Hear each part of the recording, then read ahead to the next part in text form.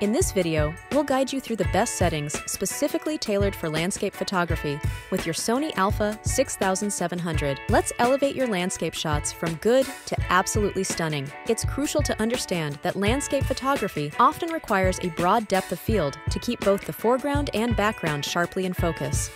Switch to Aperture Priority Mode, A on the mode dial. This allows you to control the aperture while the camera automatically adjusts the shutter speed for correct exposure. It's a great balance between manual control and letting the camera do some of the heavy liftings. Aperture. Set your aperture between f8 and f16. These apertures are often the sweet spot for landscape photography, providing a wide depth of field to keep everything in focus and maximizing sharpness.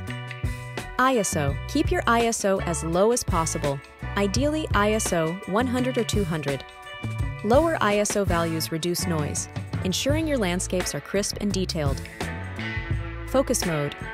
Use manual focus or single shot AFS, with a focus point set to infinity.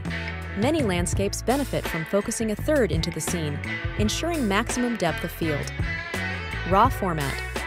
Shoot in RAW format to ensure you capture as much detail as possible. RAW files give you more flexibility in post-processing, allowing you to adjust exposure, white balance, and more without loss of quality. Dynamic Range Optimization.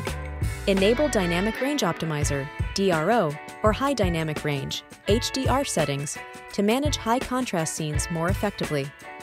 These settings help balance the exposure between very bright and dark areas of your landscape.